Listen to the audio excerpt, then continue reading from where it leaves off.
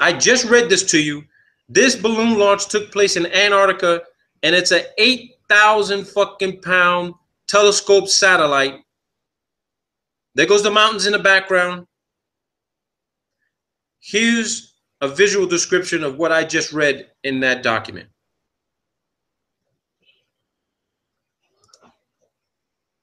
Down a taxiway and getting in the loft and launching it. Watch what happens.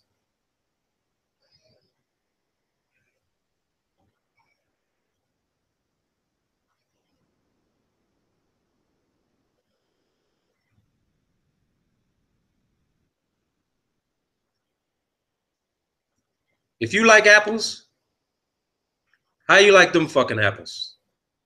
That's 8,000 fucking pounds, people. 1,000 pounds. That dome on the top is actually where all of the radio equipment is installed so that the C-130, so that a C-130 can communicate with it.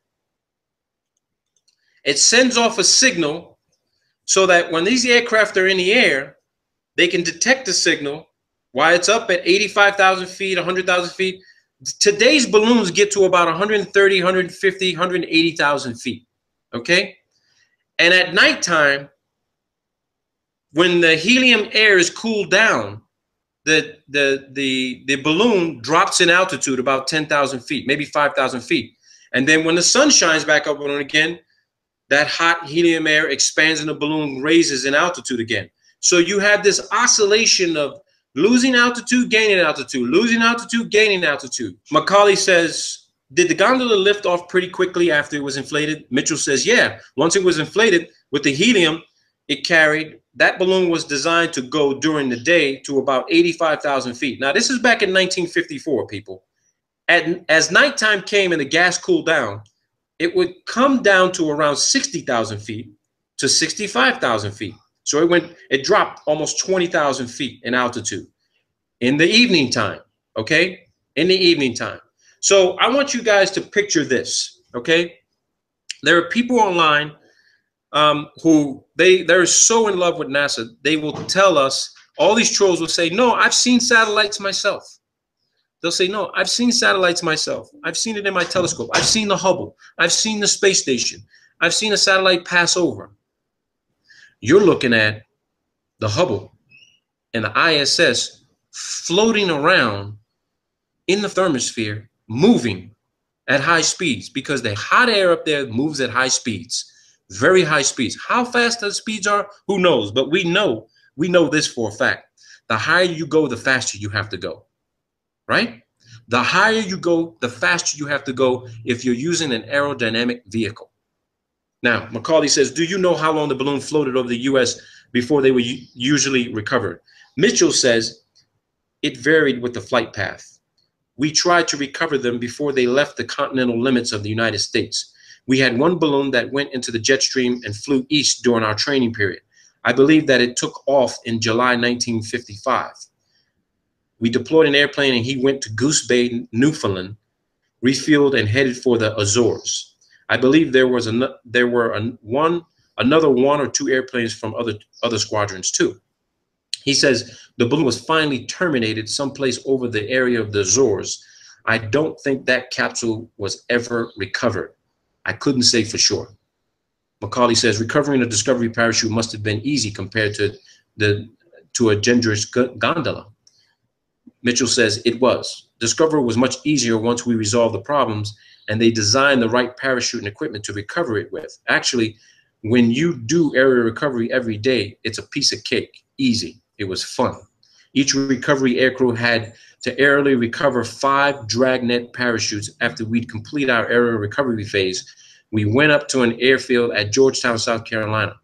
Ground crews would use drums of water to simulate the gondolas for surface recovery. Oh, look what he says here. He says, during the genetics program, we operated under the Strategic Air Command. To show you how important genetics was to the Strategic Air Command, we pilots each carried a letter in our secret folder along with our top secret aircraft equipment. It was a letter from the Director of Operations for Headquarters, SAC.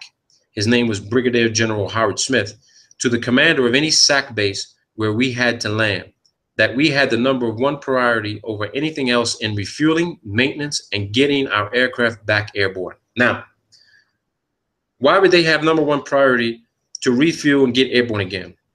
Let's assess that.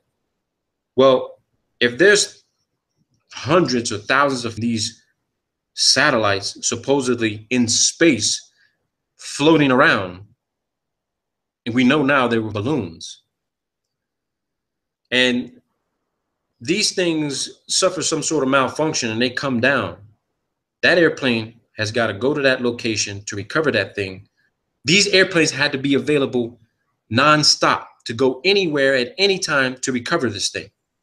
And it had to be recovered once they got notification, hey, the balloon just popped, drogue chute, we need an aircraft up in the air immediately. They couldn't get to one of these satellites fast enough, and it actually crashed somewhere in a foreign country. And I'm going to read that document to you of what happened to it. So he says, you had a terrible time getting refuel, maintenance, or anything just to get out. On the way to California on that particular trip, I had to go from Greenville and refuel at Salina, Kansas, Smoky Hill. Let's see here. Okay, here's where they talk about getting in contact with one of the balloons. I then flew into Castle Air Force Base on Friday night. The next morning, we checked into the command post. The balloon had started traveling to the west, and they were concerned about it. So they scrambled us, and we started tracking after it. Each one of these balloons transmitted their own identification signal. By the time we made contact with the balloon, we were about 310 miles at sea, west of San Francisco. I didn't like us being out there by ourselves, especially making aerial recovery. At about 85,000 feet, after you sighted a balloon, you'd interrogate it. The balloon's radio signal would give you its code name or code number. If you wanted to terminate its flight, you had a black box up on the flight deck at the navigator station. He would dial in the code of the balloon we were trying to track, and the balloon would come back and answer. Then if we had clearance from the Charleston Air Force Base command post to bring the balloon down, we would insert another code. This then would ignite a blast from the gondola that would burst the balloon. After we terminated the flight of the balloon, here's what they say. It would do very much the same as the Discoverer did. It would fall so far, and then the drogue chute would come out. The chute would slow it down until it was at an acceptable altitude and airspeed. And then the parachute would get fully deployed. It was late. Listen to this, people. It was late in the evening when they authorized me to terminate the balloon. Macaulay says, once you recovered this gondola, what happened to it at that point? Mitchell says, we made the recovery on it, brought it back in. We were very low on fuel. I told them I was going to Castle Air Force Base to refuel. Then they deployed us to Offutt Air Force Base, Nebraska, where we delivered the capsule there. Where it gets interesting for me. Macaulay says, after you landed at Offutt Air Force Base to drop the gondola off, how did they unload it and take it away? Mitchell says they sent people out and it was offloaded. Where they took it to and what they did with it afterwards, we didn't know. That was not our mission. Dragnet was a top secret operation, gondola and all. The only thing that we were concerned with were the people who were not connected with the program, that they had no opportunity to see the gondola, so we carried sidearms. You hear that? They didn't want people to see this thing. So they were always strapped, ready to go, that if someone were to see one of these things, they had to deal with that person. Now, this was back in 1954. You bet your ass the same thing is happening today. They don't want nobody seeing the Hubble come down on a parachute. They don't want to see it. They don't want to see parts of the space station, which is in modules, detach, come down on a parachute, get captured by one of these C-119s or C-130s, taken down to Antarctica at the Concordia station. And just to remind people and to redress this, Concordia station, NASA classifies it as a hypoxic environment. Okay? They said the conditions at Concordia are more severe than being on the ISS. So when astronauts actually are sent down there for cold weather training in the most extreme environment on Earth. How could there be a place at about 8,000 feet above sea level be more extreme than being at 245 miles above the surface of the earth, supposedly in microgravity? And I thought to myself, wait a minute, the ISS is definitely not at 245 miles, because if I can go to Concordia Station in Antarctica and literally be in worse conditions than being on ISS, then ISS conclusively has to be around 150, 160,000 feet. Let's keep going on. So this guy goes on and he says that, and this is what's interesting about this. He says he had an instrument problem on the airplane at Offutt Air Force Base, and the people came out to refuel the plane. I filed to come back to Charleston as soon as they offloaded the gondola. This was on a Sunday morning, and I'd gotten in there late Saturday night. The base operations officer said he was going to come aboard. He wanted to check Form 21A, which is my maintenance form. I lost an inverter, and I had a bad generator, but I didn't want to fool around and stay at Offutt Air Force Base on a weekend trying to get it repaired. So while this guy's at this base, this captain, okay, some lieutenant colonel, he says he was a lieutenant colonel, and he tried to come on board our airplane. And here's what happened. The captain, Mitchell, says, I said, I'm sorry, you're not allowed on board. This lieutenant colonel stepped up the ladder and started explaining that he was a Silverleaf, a lieutenant colonel, and I was wearing tracks, a captain. About that time, he heard the rifle bolt of a carbine slide home, loaded to ammunition. My crew chief was standing there with his carbine down at his hip, so the lieutenant colonel decided not to come on board. He decided prudence was better part of valor. So you see that? This guy's a captain. He tells a lieutenant colonel, sir, I'm sorry, you can't come on board. I'll come down to show you my Form 21A, but you can't come on board. This lieutenant colonel says, excuse me, but I'm a lieutenant colonel and you're a captain. I can come on board. And one of this guy's crew chief says, I don't think so. He chambered around. Lieutenant colonel said that, and he's like, okay, no harm, no foul. Let me know when you come down and show me the form. I mean, come on, people.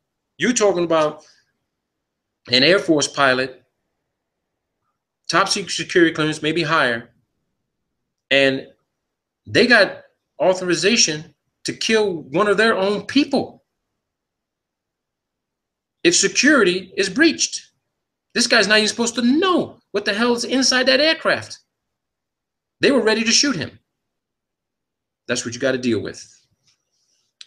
So, and Macaulay says, did the Genetrix gondola drop a capsule like the Discoverer did? Mitchell says, no, the gondola hung below the 4 27-foot, 24-foot chutes. When you shoot the balloon down, all these parachutes packed on the top of the gondola deployed. The gondola would start then falling to the earth. He says, so you recovered the entire gondola. He says, you caught the whole thing. You caught everything except the balloon, and it was quite a load. Error recovery really was kind of a hairy operation because you're flying at such low speeds. We were especially low on fuel that night. We had to fly at about 115 to 120 knots just to keep our airspeed up. And with the beaver tail door open and the recovery poles and cables hanging out of the back of the end of the airplane, it took quite a bit of power using quite a bit of fuel. So again, these guys are recovering things that are thousands of pounds, half a ton or more.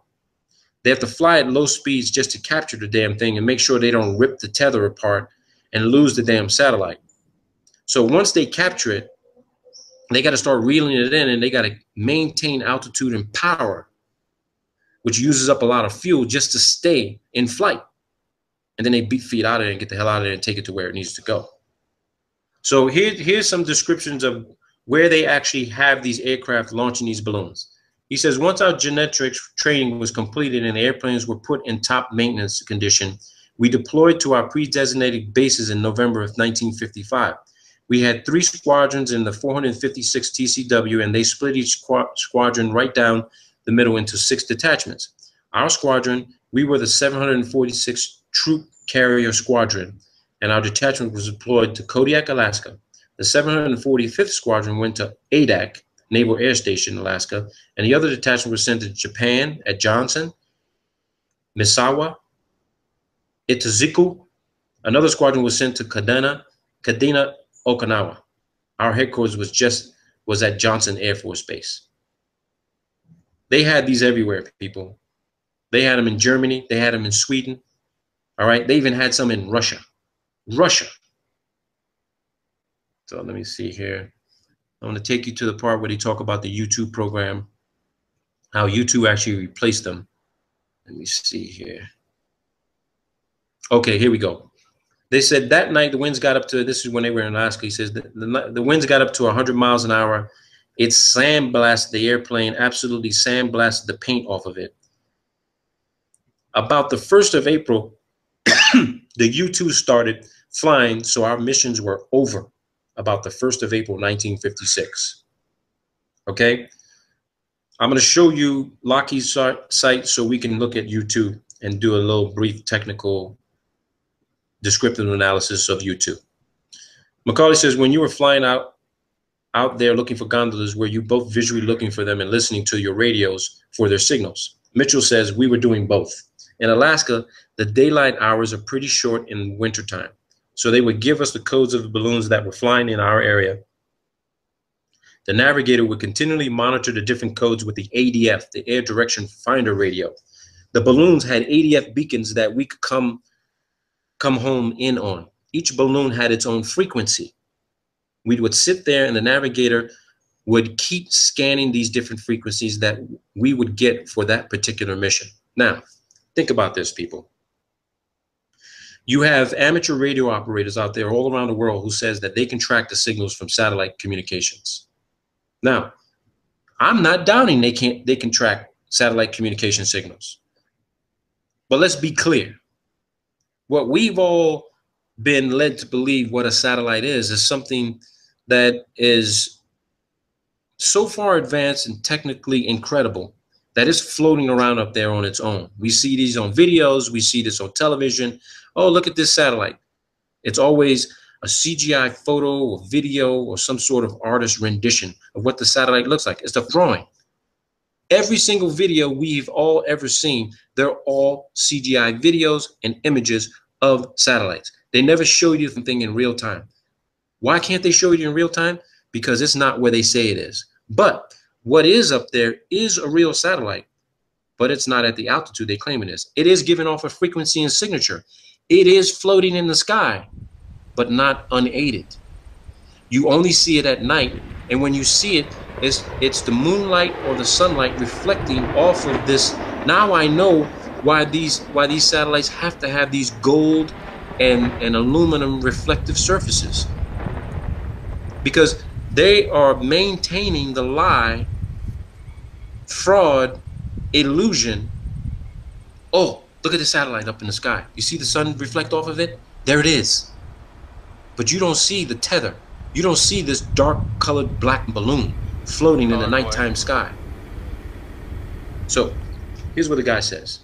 About how many balloons would you be looking for at one time? Mitchell says the number would depend on the balloons identified in a daily mission, frag order, fragmentary operations order. Their codes would be listed. So each one of these balloons has a frequency and a code. This guy's saying, I think it was 10,000 feet the beacons would continue to function. We thought that they went down and were in the snow in the Brooks Range or some of the other mountains up in Alaska. He says, did your unit tell you the purpose or the mission of the Genetrix while you were doing this? He says, yeah, we knew. The balloons were launched from Norway. Look at this, people. The balloons were launched from Norway, Denmark, West Germany, and I think some from Turkey. In the winter, February of 1956, there was an article in Time magazine about the Russians complaining about our overflight of the Soviet Union with these balloons. Holy shit, people. I mean, really. The Russians were complaining about the U.S. flying over the Soviet Union with balloons. The Russians were complaining about overflights of the Soviet Union with balloons. They had any number of gondolas stacked in the Sperodonivka Palace driveway of Foreign Ministry. Molotov. It was just unbelievable. He had many of them. What they're describing here is this. The Soviets ended up capturing a shitload of these fucking balloons the US was sending up in the air. And they would literally send their aircraft up to capture them and bring them down. Now, you got to think about this, people. This is absolutely mind-blowing. You're trying to tell me that we've been spending trillions of dollars for over 60 years for a satellite program they claim is going up on a rocket, and it's just a balloon you can buy from a hobby shop? Oh my God. This is incredible. An interesting fact, the airplane I flew during the Corona program had many recoveries of balloons than any airplane in the 456 wing. It was flown by Captain Slaughter Mims. And I think Slaughter recovered 3 balloons near Japan. He got more than anyone else. Slaughter had a lot of success. And he's describing the same aircraft that this guy flew. Okay? Here you go. This guy, Macaulay, says, how successful was the Genetrix program? Mitchell says, none of the pilots associated with the project was ever permitted to see any of the genetic film that was recovered. The film was stored in the vaults at Air University at Maxwell Air Force Base, the last I heard. I was at Air University Film Library in 1957, and I asked if I could see the film, but they wouldn't let me because I didn't have need to know about it. Outwardly, I understood that it was a fair success. We knew more about the Russians than we would have without Genetrix. It wasn't good enough to continue with in conjunction with the U-2. It was like the U-2 wasn't as good as Discoverer. I have a document and a study on Genetrix done by a gentleman up in Minnesota. It gives the number that was recovered. A lot of the gondolas went into the water and were never recovered. They had a saltwater plug in them that dissolved when the plug came in contact with the water and eventually sank the gondola. That's what they say. That's what they say. Now, get this. Macaulay says, did the public ever see the Genetrix gondolas and think they were UFOs? Mitchell says, I never heard of any reports of that nature, if there were any. There could have been. I don't know. You know, it's been so long since that operation. I don't recall any newspapers that might have said that they were UFOs. I know you could see the balloon. Listen what he says. He says, I know you could see the balloon very easily from the ground. It looked, here you go, people, smoking gun. It looked about like a silver dollar during the daytime because you couldn't see anything attached to it. You see this for yourself, people. He said you could see it from the ground, and it looked like a silver dollar during the daytime because you couldn't see anything attached to it. So, for all those naysayers out there that claim they've seen the Hubble, they've seen the ISS, they've seen other satellites and shit floating around in the sky, think about this. That reflection that you see with the sun reflecting off of the aluminum surface or whatever type of aluminum, whatever type of shiny reflective material they're using for these satellites, carried by the jet stream, flying around a specific territory that is tasked to fly around in. Macaulay says, at that time, did you normally call the program Dragnet or Genetrix? Mitchell says, we called it Dragnet. Genetrix was a classified code name for the program like Corona and Discoverer. Dr. Alvin H. Howell was the brains behind the balloon program. There you go. They lost one of these, okay? They lost one of the Corona satellites on a balloon, okay? This is a letter written to the Deputy Director for Science and Technology at the National Reconnaissance Office, okay? This was released, declassified and released by the National Reconnaissance Office November 26th of 1997 in accordance with Executive Order, I think that's 12958. Subject, Corona Mission 1005 incident. This memorandum is for information only. Corona Mission 1005 was launched on 27 April into orbit. Orbit. They're considering orbit to be space. We know it ain't fucking space. All right? But that's moved. Let's continue on. Recovery attempts commencing 2 May were unsuccessful. Attached here too is a chronology of operational reporting received on this mission. Number 3, on August 5th, OSA received word from its security representative at the Air Force Base, Los Angeles, that a satellite capsule had been reported as coming down near the Venezuelan-Colombia border. The actions taken by OSA upon receipt of this information are detailed in a separate attachment. As a result of the investigation by the OSA in conjunction with the Caracas station and the embassy attaché office there, the following facts are noted. Listen to this. August 1st. First word was received by Caracas Army Attaché Office of finding of a capsule at La Fria, 500 miles southwest of Caracas in a remote region of the Andes. August 3rd. Reconfirmation of capsule finding made by telephone call to Caracas Embassy. August 4th. Representatives of the embassy viewed capsule at San Cristobal, to which it had been moved by political police. First press stories appeared. August 5th. Capsule flown by host government to Caracas. August 6th to the 10th, capsule held by Minister of Defense of Venezuela. All right.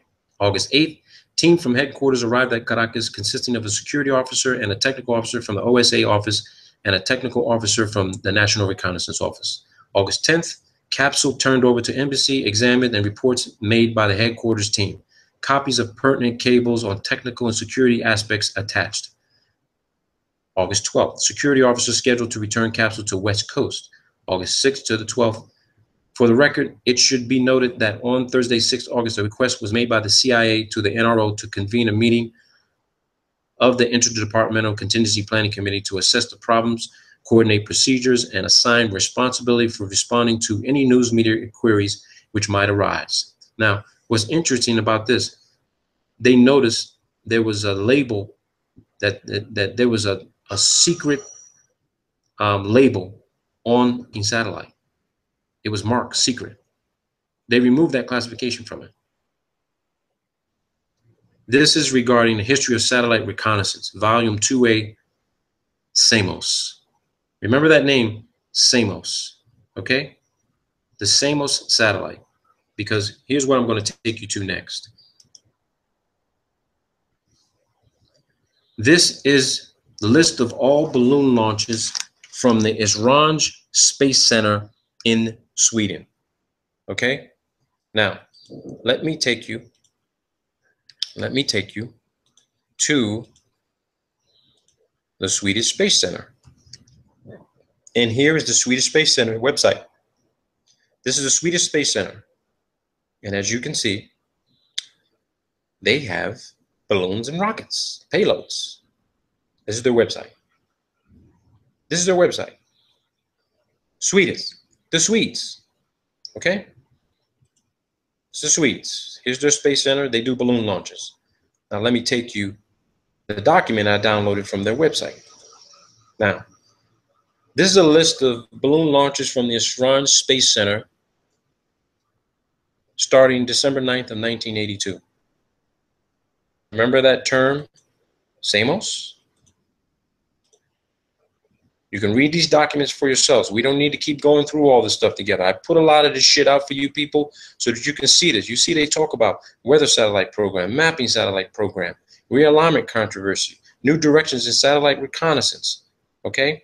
But let me take you to this document, which is very important, from the Swedes. This is not US oriented. I got this from a foreign country, okay? So you look at some of the launches. These are balloon launches, people. These ain't rockets. It says it, list of balloon launches.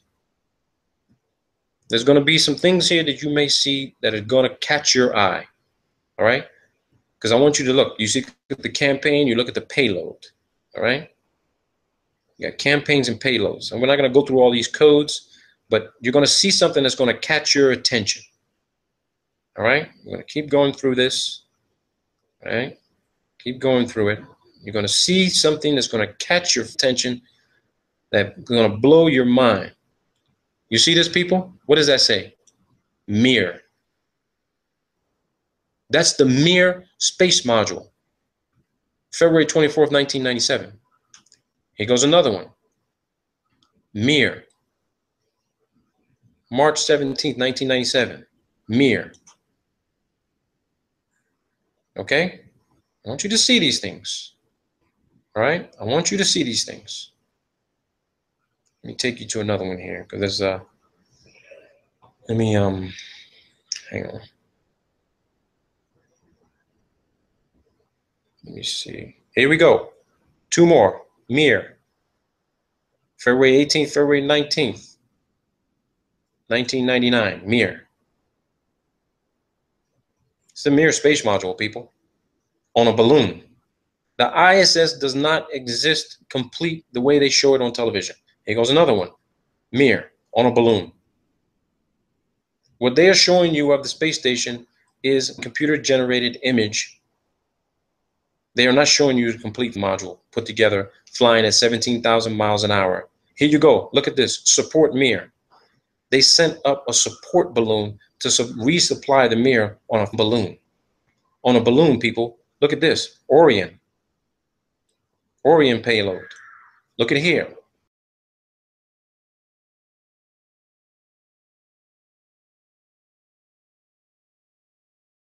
Inmarsat. You want to know where your satellite phone communications come from? A balloon, people. A balloon. I'll supply this document to whoever wants it. Here we go. Inmarsat test. Balloon. If you were to take time to search every single one of these flights to match it up with a particular rocket launch that they claim this thing was on, I guarantee you, you will be able to compare it with this Swedish Esran Space Center balloon flight list. Balloon flight list. Balloons, people. That's your program. It's always been your program. Look at this. Mir short duration. Mir VLD. You got two VLD. Look at here. More Mir.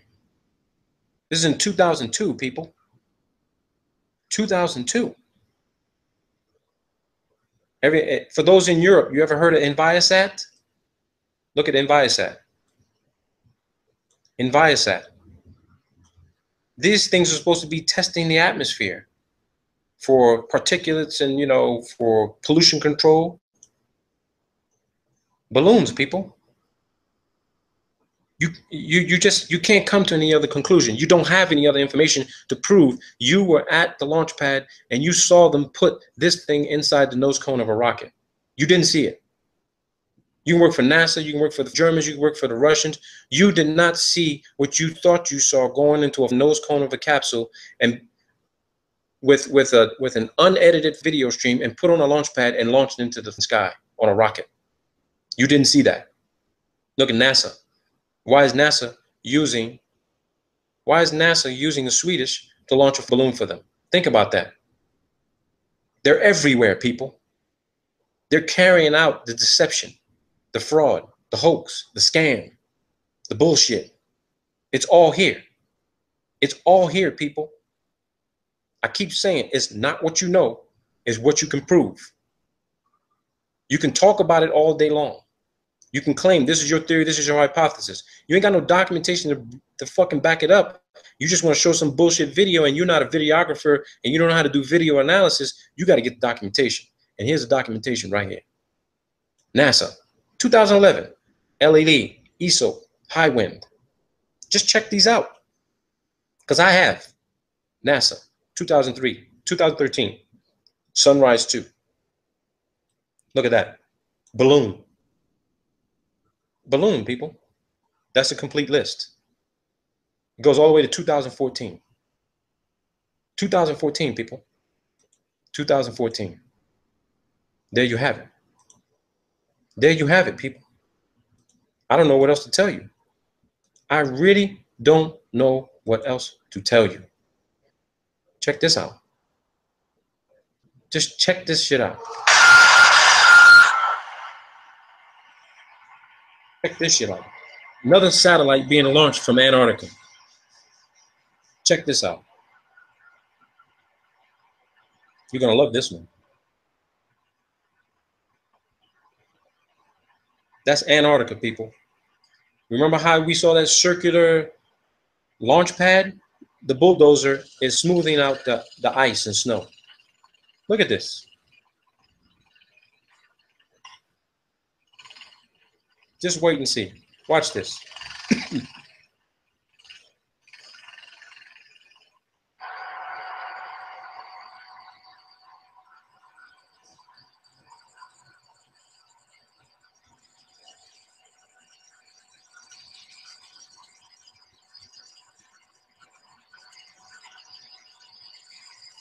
This is McMurdo Station in the background.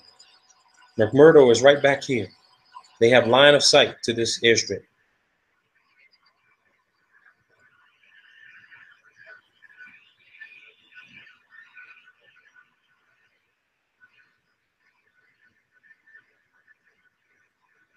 Just look at this. This is your billion, trillion dollar fucking satellite program. A goddamn fucking balloon. A balloon, people.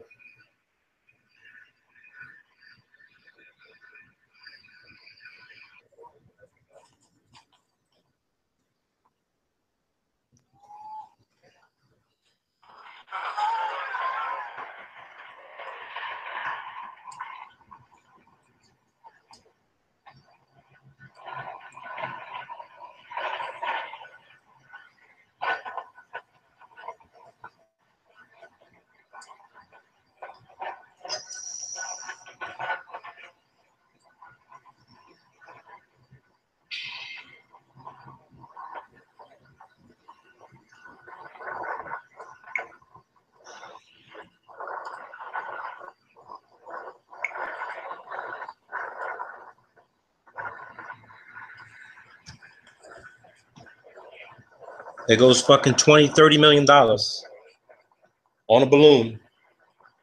It's not inside a fucking rocket nose cone. There you go. Woohoo! Woohoo! Yay!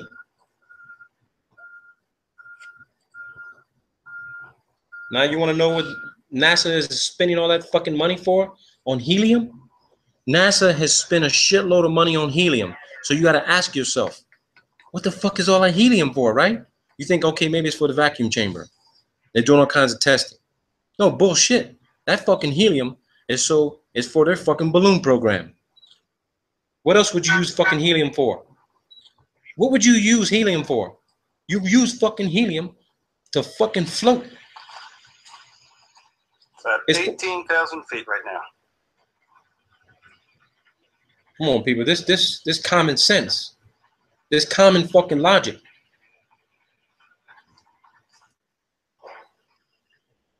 Okay, the payload is now at 105,000 feet.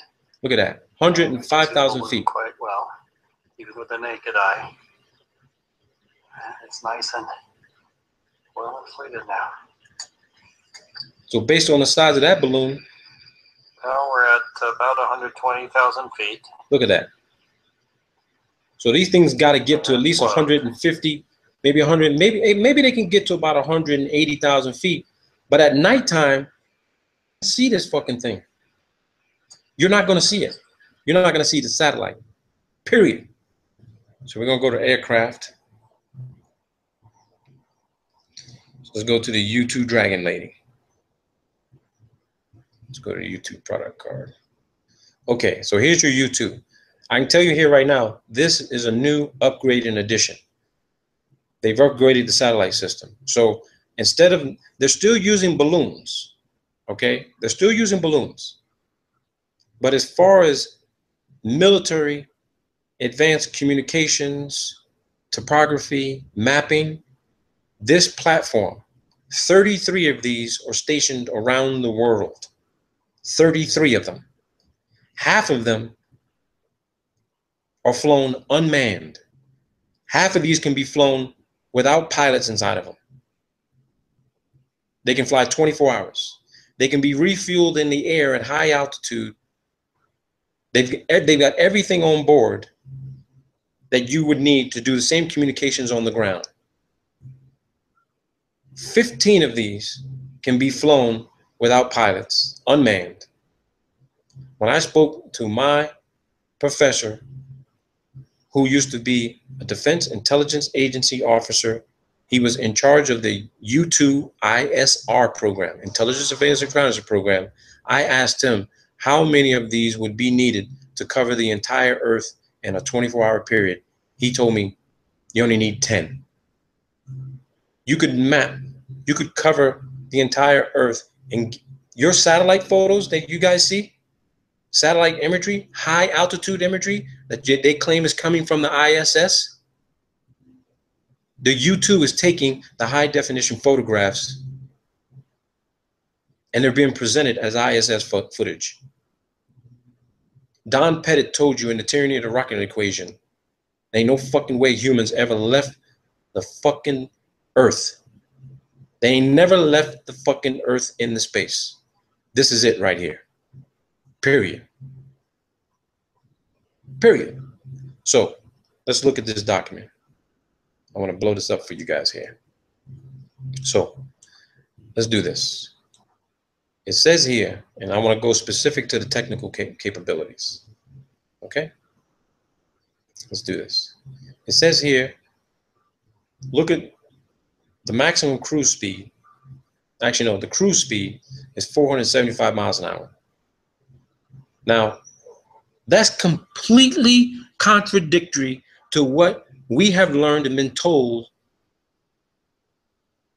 with regard to high altitude aeronautics, that the higher you go, the faster you got to go to maintain aeronautic stability and control. But it seems here that the cruising speed for the U-2S is 475 miles an hour. There's less atmosphere at altitude. But this is where people get confused when you see all the videos. It says the ceiling is above 70,000 feet. Above 70,000 feet, people. The max altitude of U-2 is not 70,000. The ceiling is above 70,000. The range is greater than 6,000 miles. Which means if the cruising speed of U-2 is at 475 miles an hour and it can go above 70,000 feet, that means that there's definitely atmosphere that is breathable. You can operate in it above 70,000 feet. And you use less fuel at 475 miles an hour above 70,000 feet. This is the cruise speed. Maximum weight, 40,000 pounds. So would you think maybe possibly they could put some sort of advanced optical scope on this bad boy? Because the Hubble was 27,000 pounds. Maximum weight of this is 40,000 pounds. So how much advanced imaging and communications equipment you think you can put on this platform? It's twice it's twice the mass of Hubble, flying at above 70,000 feet. Here it is right here. And look at the price. Here's what's interesting to me, the coincidence, people. The Hubble, they claim, cost $1.5 billion. The Hubble, 1.5 billion. Look what it says here. The recent 1.58 billion in system upgrades includes sensor upgrades, improves radar, multi-spectrum imaging and signals collection, sensors and data links, a new F-118 GE 101 engine, improves range and altitude, lowers operating costs and reduces weight by 12%. Glass cockpit, new defensive suite, improves survivability against the latest generation of missile and fighter threats. 1.58 billion. The Hubble, 1.58 billion. Sophia, 1.5 billion. That's the magic number for a lot of this bullshit. $1.5 billion is the number these government agencies are using. It's probably costing half of this, and the other half are going in the fucking pockets of your fucking Senate and congressional fucking representatives and their fucking contracting companies who are building this bullshit and telling you, oh no, it's all going up on a fucking rocket. It says here, reconnaissance and surveillance from the stratosphere. The stratosphere. Everything we know of, communications, imagery, you name it, everything stays within the stratosphere, which means we can't get beyond the thermosphere. We can't get there. We can't get there. This is our limitation. We can't go beyond this technological capability because we just can't get out there. We can't get there, people. When they say the U2 flies at the edge of space, I'm sorry to tell you, the edge means you're maybe within 5 to 10,000 feet of the Kármán line, which is 328,000 feet. How the hell could you be up in the U2, be on the edge of space? The edge of what space? You mean the next space, which is from the stratosphere, is the mesosphere, and then the thermosphere? Because maybe they're on the edge of the mesosphere. Or they ain't close to the thermosphere because it's too goddamn hot up there. It's in excess of 500 degrees Fahrenheit. You honestly think that this aircraft will be able to withstand those heat temperatures? Look at the SR-71. They tried to take it up there, and look what happened to it. I do believe you have to fly faster the higher you go, but we can't do it. It's that simple.